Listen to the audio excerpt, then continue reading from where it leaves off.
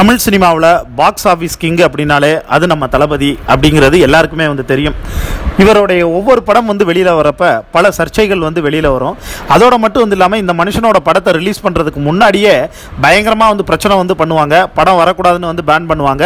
படம் வந்ததுக்கப்புறம் அந்த படம் சூப்பர் டூப்பர் ஹிட் ஆகிடும்.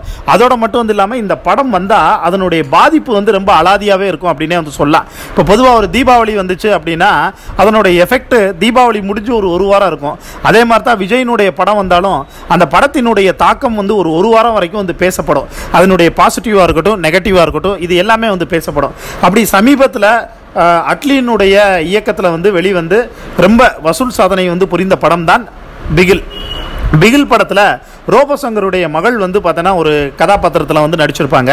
அவங்க கொஞ்சம் குண்டா வந்திருப்பாங்க. இதில் தளபதி அவங்கள வந்து கூப்பிட்றப்ப குண்டம்மா அப்படிங்கிற மாதிரி வந்து கூப்பிட்ருப்பாங்க. ஏற்கனவே அவள் திங்கிற வாய்க்கு வந்து சொல்லவா வந்து வேணும், தளபதி விஜயை ஒருத்தவங்களுடைய வந்து பார்த்தோன்னா உடல் தோற்றத்தை வச்சு கிண்டல் பண்ணுறாங்க அப்படிங்கிற மாதிரி செய்திகள் எல்லாம் பரவ ஆரம்பித்தது. வதந்திகள் எல்லாம் கிளம்பிச்சு. இதுக்காக வந்து தளபதி விஜய் வந்து பகிரங்கமாக மன்னிப்பு கேட்கணும் அப்படிங்கிற மாதிரியெல்லாம் வந்து சொன்னாங்க. ஆனால் ரோபோசங்கருடைய மகள் வந்து ஒரு பரபரப்பாக சமூக வலைதளத்தில் பேட்டி கொடுத்துருந்தாங்க. அதில் வந்து சொன்னது, என்ன குண்டமானு வந்து கூப்பிட்றப்ப ஃபஸ்ட்டு என்கிட்ட வந்து மன்னிப்பு கேட்டதே தளபதி விஜய் சார் தான். அம்மா இது நான் இந்த படத்தில் வந்து நடிக்கக்கூடிய அந்த கேரக்டருக்காக மட்டும்தான் நான் வந்து உன்னை கூப்பிட்றேனே ஒழிய மற்றபடி உன் மனசை வந்து கஷ்டப்படுத்தி இருந்தா என்னை வந்து மன்னிச்சுக்க அப்படின்னு தளபதி என்கிட்ட ஏற்கனவே வந்து மன்னிப்பு கேட்டார் அப்படிங்கிற மாதிரி வந்து சொல்லியிருந்தாங்க. இதை பார்த்த பல ரசிகர்கள் எல்லாருமே இடம் பொருள் ஏவல் நாகரிகம் தன்மானம் எல்லாம் தெரிஞ்சவர் தான் எங்கள் தளபதி. யார்கிட்ட எப்படி நடந்துக்கணும்னு அவருக்கு வந்து தெரியும். அவர் முதல்ல வந்து நியாயமாக தான் வந்து செய்வார்.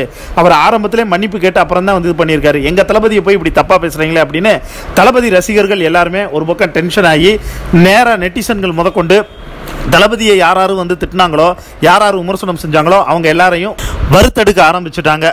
இதை பற்றி உங்களுக்கு தோணக்கூடிய கருத்துக்களை கீழே இருக்கக்கூடிய கமெண்ட் பாக்ஸில் மறக்காம மென்ஷன் பண்ணுங்கள்.